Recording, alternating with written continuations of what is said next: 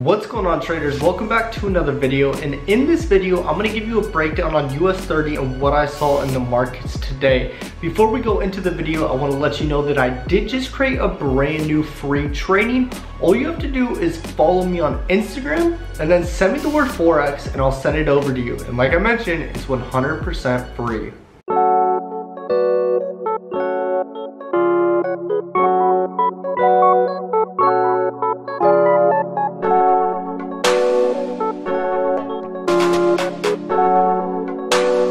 Alright guys, we are on US30 right now. Let's go to today's date.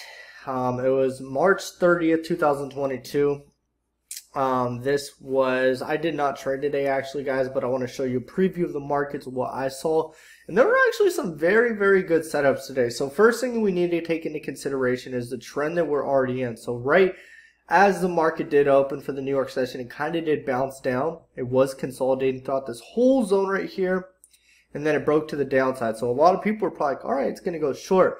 But as the market started to come out, we started to gain momentum to the upside. And I knew that we were going to be in an uptrend for a good amount of the New York session in the beginning, because right here at the market open, we can see that this 630 candle completely pushed up, broke this whole consolidation level that it was sitting in between, and then it actually did hit our psychological level 35250. So after that, it was already an uptrend, then it pushed down. This doji right here would have been a perfect indication that it was going to keep going up. And the way that I'm looking at the markets is we can see that it pushed up and then pushed down. So all I'm seeing right here is a lower high.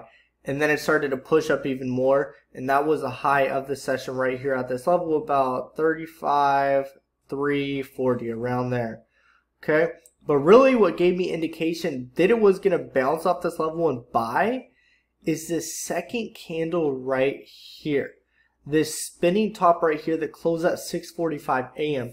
And if you guys know me, I mention all the time at 6:45 a.m. that is our break setup. That's when you're going to see a very nice setup play out on the minute 15 and the minute 5. We're going to go on the minute 15 in just a second, but let's stay on the minute 5.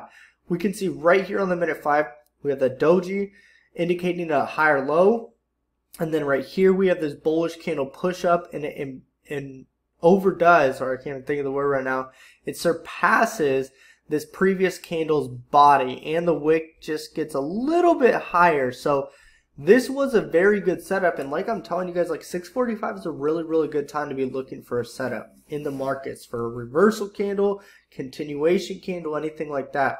So this was a freaking really good trade right there. And you guys can see if we would have entered right there, our risk would have been 374 pips. Perfect. I'm usually aiming for about 1,000 pips. So if we look to the upside, boom, hits 1,000, almost 1,100 pips.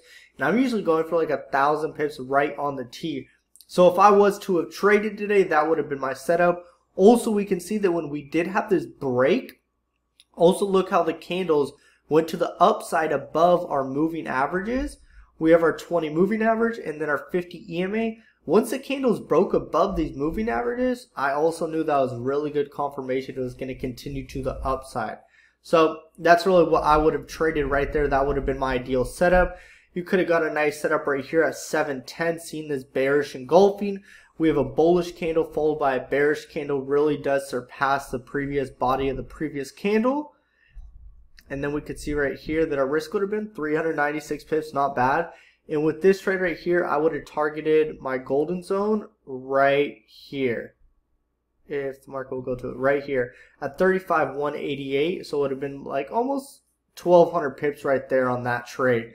So honestly, I'm not going to lie, today was pretty clean. This whole week, there's been a lot of really clean setups. Personally, I don't trade Wednesdays. Okay, so now let's go to that 6:45 time on the minute 15 and see what's good. Can't even talk.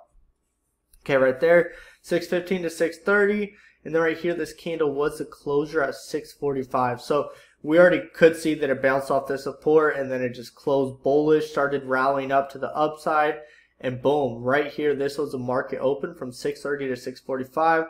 Got a nice bullish candle right there, and that next candle just came out with so much momentum, really pushed it to the upside, and we could have even seen right here at 7:15 that we could have seen a nice reversal candle, and at 7:10 on the minute 5, that's when we saw the reversal or the bearish engulfing forming on the 5-minute. So looking at the minute 15, we could have used those 2 time frames in confluence and got a nice setup right here. So boom, nice setup right there on the minute 15 if you missed on the minute 5. A little bit bigger of a stop loss, 500 pips, so we go for a 2-to-1 risk to reward ratio, and boom, there's where our TP would be at this golden zone, 1,000 pips. So within about 25 minutes, it would have smacked your TP right there. So this was today's setup, and also I want to give you guys a hack. I want to see if this actually really does work. Usually what you guys can do before you start trading is also look at the 1 hour time frame or even the 2 hour time frame and see what the 1 hour candle did from 5 a.m. to 6 a.m. and then the next 1 hour candle that is going to happen after that is most likely going to follow the trend or do what the previous candle is telling us. So right here we do have a big hammerhead candle from 5 to 6 a.m. Then after that we could see that it kind of retested a little, but boom, completely shot up. So this really does give us a lot of confirmation. If we look back on, here's the 5 a.m. to 6 a.m. candle, big bullish candle, and then right after that completely shoots up on the 6 to 7 a.m. candle. Okay, let's go to the previous day. Okay, even right here, we have the 5 to 6 a.m. candle bearish. Next candle is bearish as well. Okay, then we have this candle from 5 a.m. to 6 a.m.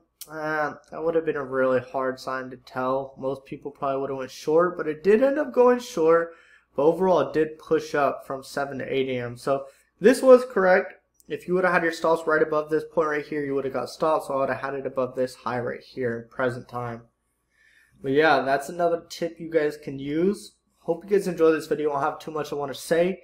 And I'll see you guys on the next video. And also remember the free training. All you have to do is message me on Instagram. My link for my Instagram is in the description. Send me the message, send me the word forex, and I'll send you over that free training.